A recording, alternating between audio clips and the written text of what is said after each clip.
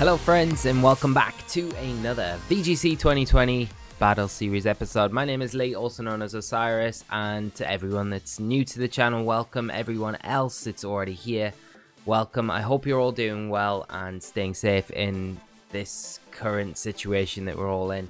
But earlier in the week, getting into this episode, we played and kicked off with GMAX TOXTRICITY. It's a lot of fun. But I did say we'd make some changes coming into today's episode. So as you can see, the team is on your screen now. It's got a lot of hidden tricks up its sleeve, and we'll get into those as we go through the episode today. But it consists of the Inteleon, the GMAX TOXTRICITY is still there. It's the centerpiece of the team, the Mimikyu, Kanto, Ninetales, Dragapult, and Venusaur. So it's a mad bunch of Pokemon. I might be mad in what I'm doing here, but it will work. We needed speed control. We've got it in abundance, even if it's not super apparent on the face of it. But as always, there will be a rental team at the end of this episode, so do stick around for that. And as well, if you do enjoy this sort of content, please remember to drop a like on the video. Do hit the subscribe button as well for more content like this and more Pokemon content in general. So, got our first opponent. They're ranked 37th in the world, so gonna be a good match. They're playing a team of Bravery, Excadrill, Lapras, Incineroar, Gothitelle, and the Grimmsnarl. So we've got the trapping element from the Gothitelle, pivot options with Incineroar. The GMAX is going to be probably Lapras here, and then you've got fake tier support potentially from the Grimmsnarl. The Excadrill is going to be a bit of a pain. Bravery I don't really worry about too much, but it does offer speed control with that Tailwind and the max airstreams. Tell you what, let's go for it. Let's go Inteleon TOXTRICITY here to kick us off. With Tox, obviously got to be a bit careful around the Gothitelle and the Excadrill, but other than that, we do alright. We do alright, I think. What do we want in the back here? Let's see. Probably Venusaur, Ninetales, you know. Let's do that. Got a lot of psychic weakness here, but we've got a lot of firepower as well, so we can do stuff to the Gothitelle. I'm not too worried about Goth. It's not ever going to be the most offensive Pokemon ever that you're going to see, so it's still something you can't ignore, but we don't even need to worry about competitive Goth either, because we've got no Intimidate on our team. We're fine, we're fine. Grimmsnarl, Excadrill coming out for my opponent. What I have to worry about here is, does the Grimmsnarl have Fake Out? If it does, we're knackered. But thing is, are they gonna max? I don't know if they will. I feel like you might go into Lapras here. Like, you want to max your Lapras, but have you brought the Lapras to this match? Does that make sense? Probably not. We could always max Inteleon, but it kind of defeats the purpose. I want to go for this. I want to go for it. Let's go for it. They're maxing. Okay. Well, the idea behind this was we can Icy Wind, break the sash on the Excadrill, and then if we max it and go max Flare, we've got a Hasty Nature on GMAX TOXTRICITY. We'll outspeed it, and it also gives us a way to knock it out. But if it does max, I don't think we pick up the knockout. So I think we need the Sun. It's going to be interesting to see what the Grimmsnarl does here. Maybe T-Wave, maybe Screams, I don't know. Maybe goes for a Fake Out as well. Like I said, if it does, then we're pretty knackered. There's a lot of ifs, buts, and maybes here. It's just a Thunder Wave. But that totally breaks everything that we're trying to do. Maybe they predict into the Inteleon rather than the Tox. Oh, they do. Huh. Okay. We're back in the game, my friends. This is alright. You see, we're doing the silly thing, so my opponent, playing safe, doesn't realise what we're doing. But we might be able to get the Excadrill here. Here's the Max Flare. Not expecting this. Okay, so if we can get the Icy Wind, if we get the Icy Wind, we can actually get the knockout the next turn. Come on, Inteleon. Yes. This is so ridiculous. Okay, well we got the max flare the next turn. Does the Excadrill max guard though? Do we keep Inteleon around? Like, honestly, no, I don't think we do.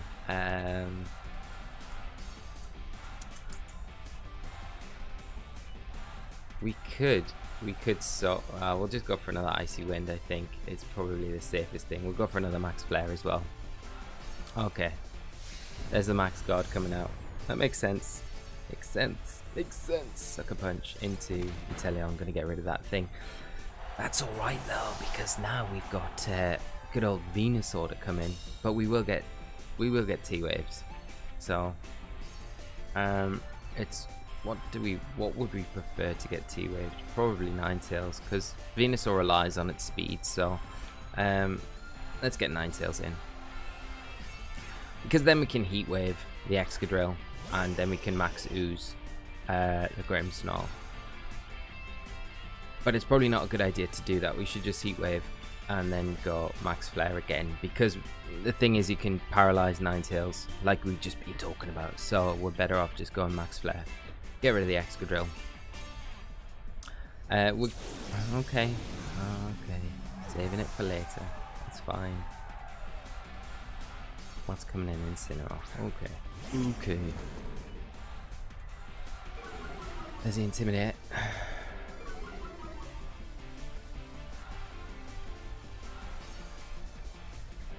Underwave, that's fine. I mean, ideally we want to be getting rid of the Grimmsnarl ASAP, really.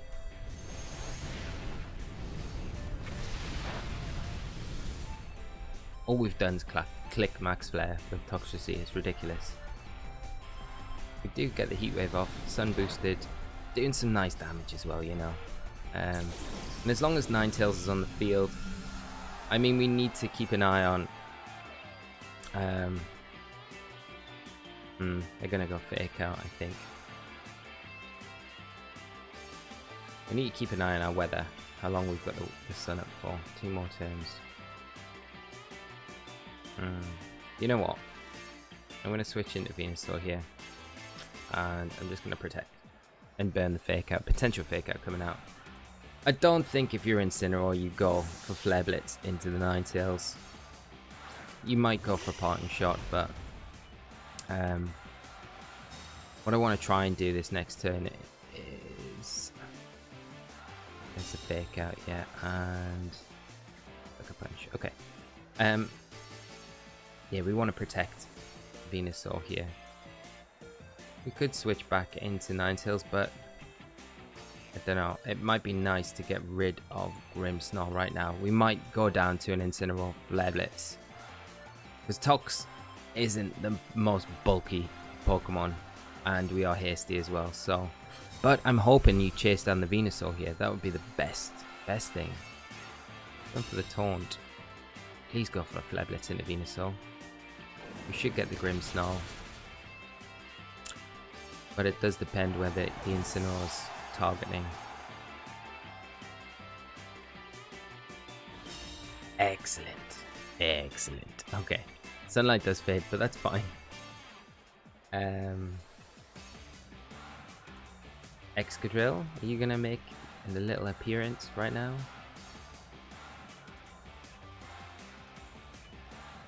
Yeah, okay. Is it super obvious that we switch into Ninetales?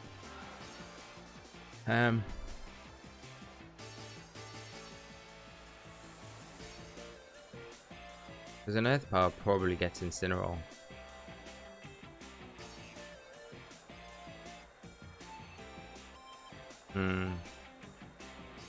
So the Excadrill just protect. I'll go for. We need to preserve. I'm gonna go for this play. I'm gonna go for the Overdrive and the Earth Power into the. Yeah, okay, we get it. Because the thing is, if we lose Venusaur here, Then our Ninetales is paralyzed, so Excadrill has a way easier time against it. Might proc a berry. Yeah.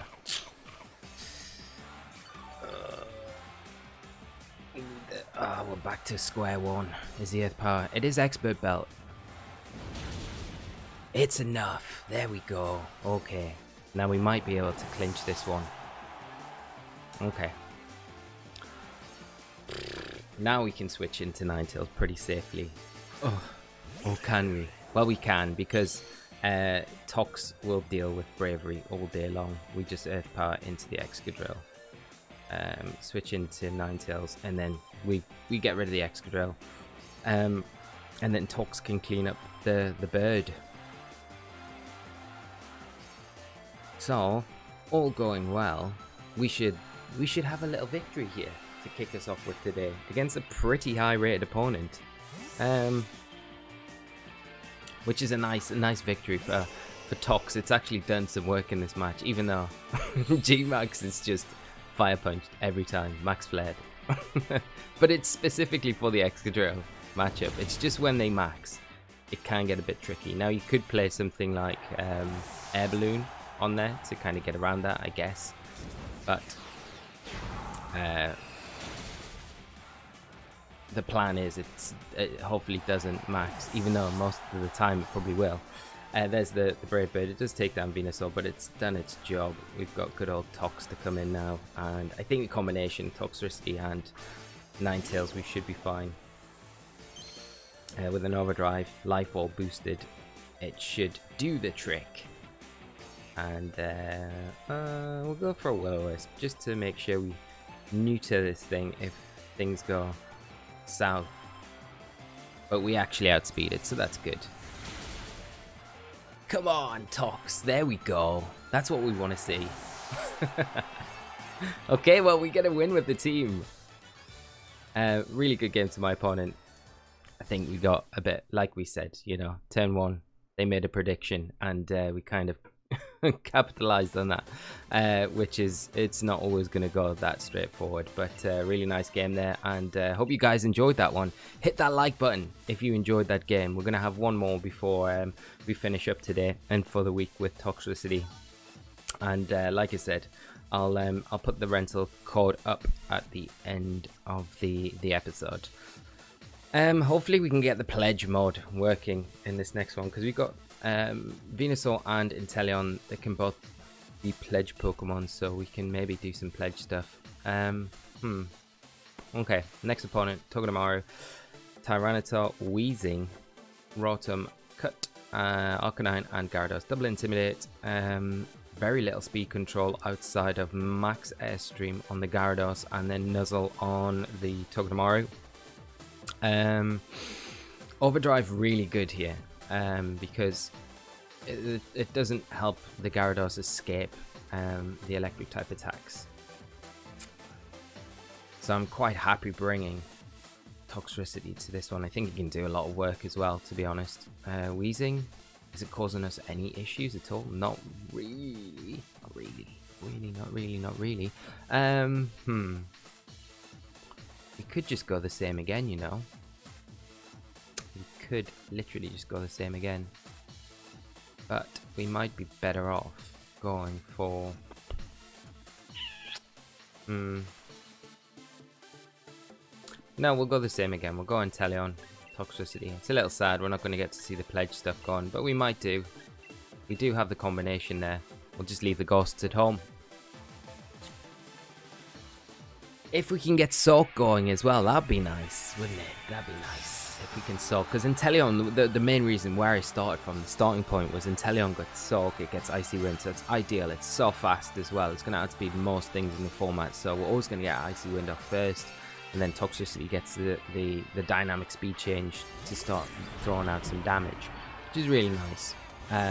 But Soak as well is such a powerful weapon in this format.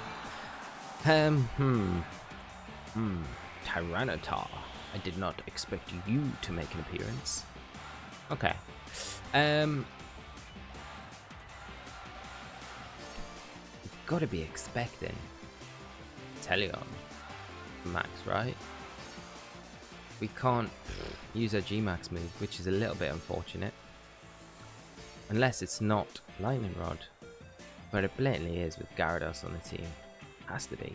We could max Flare and get rid of the sand. That might be an idea. Let's do that. Let's do that. See how much this does to the little Togedemaru. Pipsqueak. And then that might force it out the next turn. I swear the one thing that like Toxtricity is missing as well is a good fire type move. If you've got something like Heat Wave or Flamethrower, it would like completely change the dynamics of this Pokemon. And we're scraping the barrel here with Fire Punch. And it's only because we're able to max that it's even something that I considered. You still need the Life Orb boost there. It's just a shame because the coverage that the fire type move gives it's incredibly good. It's incredibly good.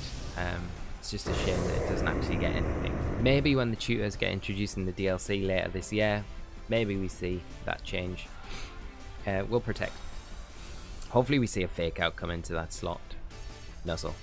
Okay, well that's super fine. Super fine. Because we'll get a Max Flare up.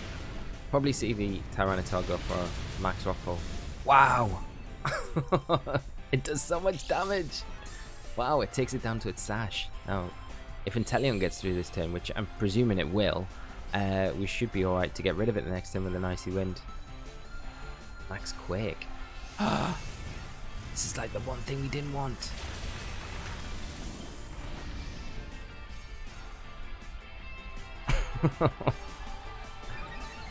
How many T-Tars run Max Quake? Really? Okay. Okay. Right, well, I wasn't expecting that. It is something to consider. This match might not go as swimmingly as the last one. Okay. Right, well, we could Sulk. I really want an Icy Wind so I can just get rid of the threat of the Nuzzle. I don't want to hit the T-Tar with a super effective attack though, that's a problem. Because I do not want to activate a weakness policy. Okay, let's just protect Venusaur here. Let's just protect. Let's try and stall out these Dynamax turns. I think that'll probably suit us a little better. Okay, Max Guard, that's fine. That's super fine. Now we get rid of the Togedemaru.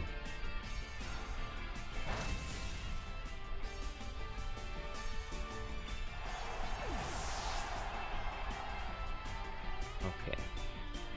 Tito, you got one turn left. We can pledge. We could pledge. Make a pledge.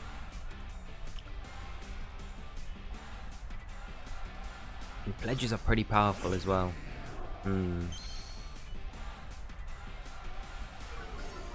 Yeah, the Intimidate coming out.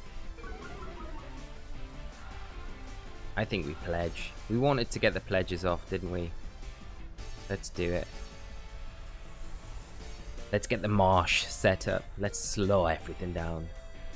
It's like the quarter speed of everything on the field. They're pretty powerful. Especially the marsh. I do like it a lot. Whoa, look how pixelated that is. That's crazy. What's going on?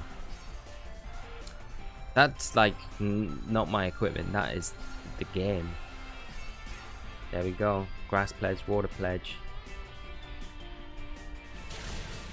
It's not bad damage. We're going to activate a weakness policy.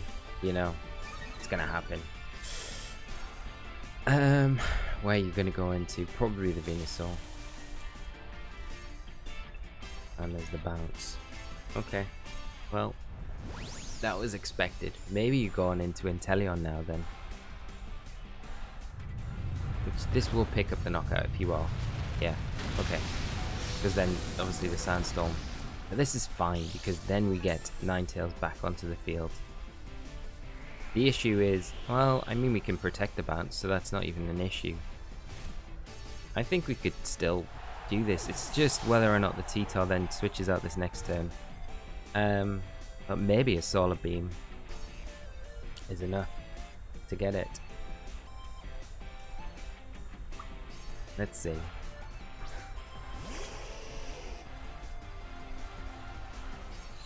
Because I don't want Venusaur taking a bounce. That's the thing. We need to protect this turn.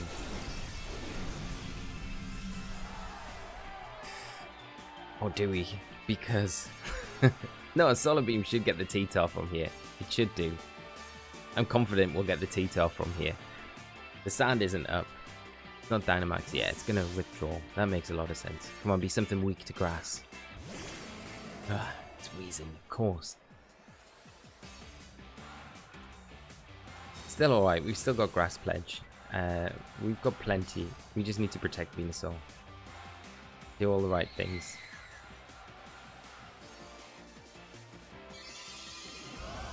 We can still win this. Venusaur's wheezing so fat. So fat. Right. Wheezing holding the black sludge. Do we Will-O-Wisp the Gyarados? Yeah, let's do that. And I guess an Earth Power into the Reason. Okay, well that's still fine, like super fine. And the Intimidate proccing doesn't really bother us at all. I don't think the Earth Power is going to be enough to get the T-Tar. The worrying thing would be a Waterfall, but if we land our Will-O-Wisp, I think we'll be alright regardless. And Ninetales, being a good boy, lands it. There we go. So we should take the Waterfall if it is coming into that direction. Lumberry, no! See how much this does to T-Tar. I think the fact that it's not got its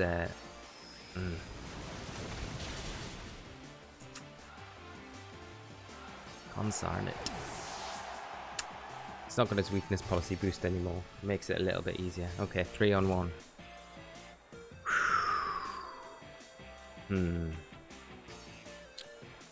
Well.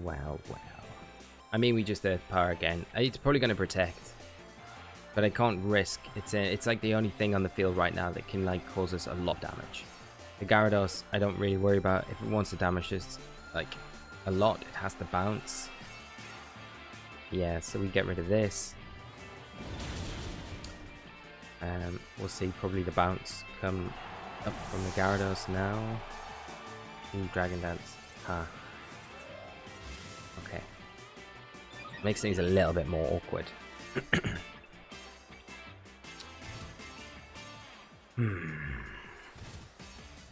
Wonder how much Sludge Bomb will do.